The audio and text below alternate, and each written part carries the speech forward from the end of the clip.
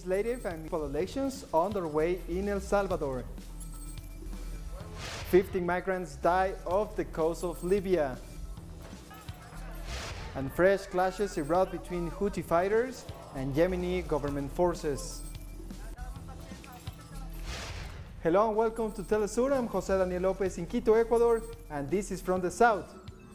Salvadorans turn out to the polls in the capital to cast their vote at over 8,000 polling stations set up nationwide. Over 5.4 million people are called to elect the 84 members of the Legislative Assembly, 262 mayors, and 20 deputies for the Central American Parliament. Thousands of soldiers, police, and international observers have been deployed to oversee the ballot. These observers come from institutions such as the Organization of American States, the European Union, and the World Association of Electoral Bodies. In previous weeks, political tensions grew high after the killing of sympathizers of the Farabundo Martí National Liberation Front.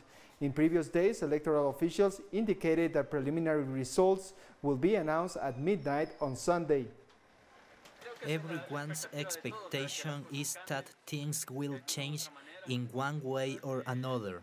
We all have our expectations, our ideals, and let's hope that we can really have an impact on the reality of the country.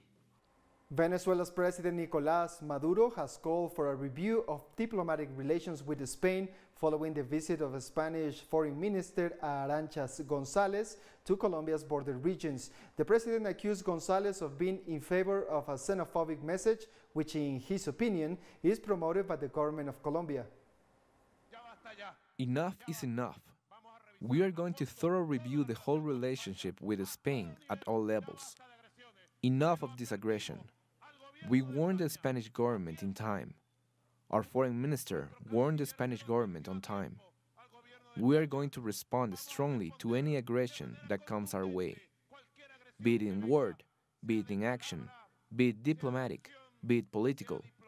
Enough hypocrisy.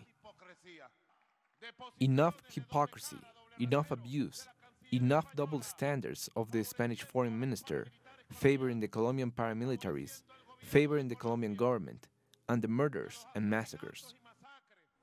11 people, including a minor, have been killed in Mexico's Jalisco state after an identified gunman opened fire on a street in a residential area.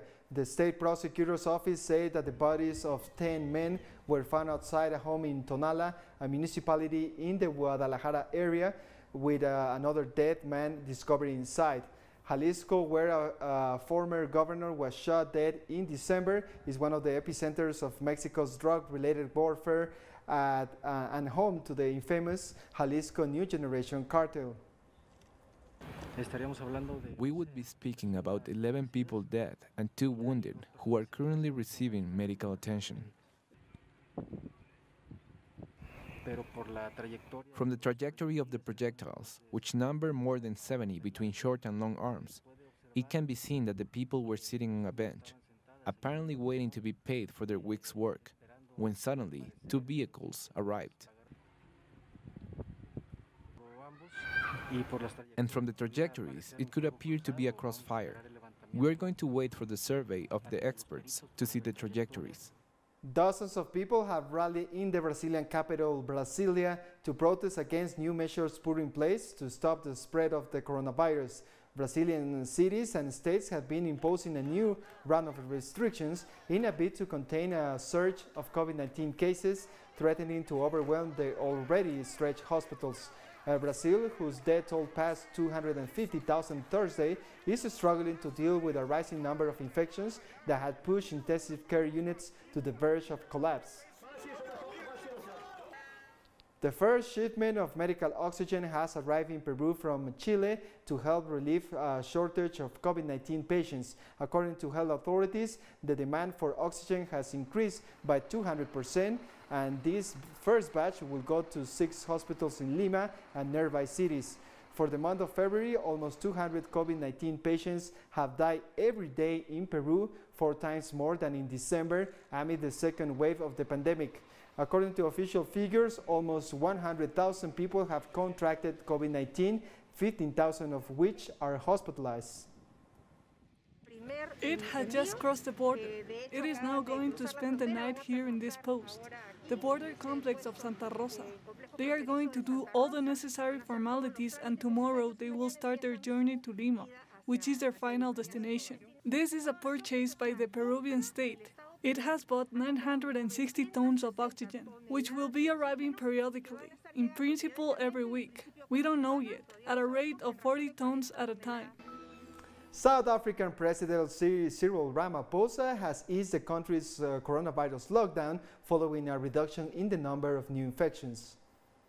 Based on an assessment of the current state of the pandemic in the country, Cabinet, after various levels of consultation with our provinces and metro mayors, Cabinet has decided earlier today to move the country from coronavirus alert level 3 to alert level 1.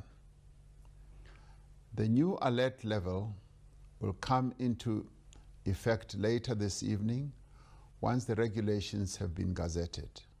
At least 15 migrants have drowned after their boat capsized off Libya. A spokeswoman for the International Organization for Migration said at least 110 migrants boarded a rubber boat from the Libyan coastal town of Zawiya on Friday. She said the boat started to sink early on Sunday, and the Libyan Coast Guard managed to rescue at least 95 migrants, including 6 women and 2 children.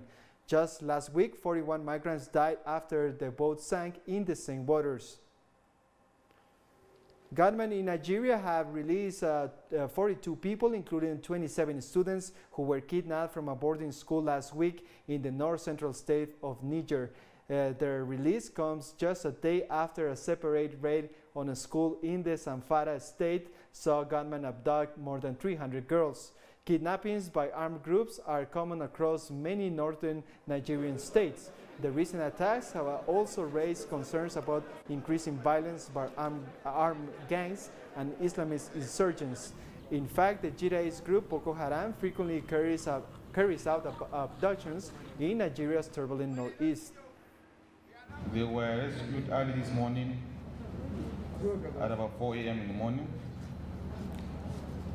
and I can confirm that all rescued victims from Kagara Science College are here, 38 in number, even though we have one still in the hospital suffering from excessive exhaustion. They are back here with us peacefully. They've been medically checked, and I believe the medical team will monitor them for a few more days, back soon with their families. This is a joint effort with our security agencies, our traditional rulers, and other major stakeholders. And speaking during his weekly Sunday Mass address in St. Peter's Square in the Vatican, Pope Francis described the kidnapping of the schoolgirls as vile.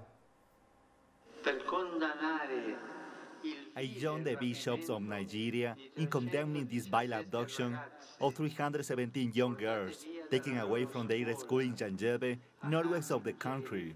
We pray for these girls so they can be back home soon. Preghiamo per queste ragazze. At least 2 people were killed after security forces went to arrest Chad's opposition candidate Yaya Dillo at his home on Sunday morning. Dillo, who plans to run against President Idris Deby in a presidential election in April, told journalists that he was attacked at home by members of the Presidential Guard and that 5 family members were killed, including his mother.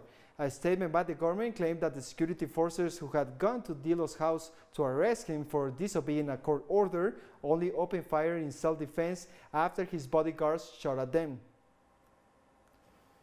Western Sahara's Polisario Front has accused the United Nations of not doing enough to stop Morocco's occupation of the North African country. The movement's Secretary General Kadri Adou lamented that the UN has failed to reprimand the Moroccan government's recent decision to deploy the troops to the disputed territory.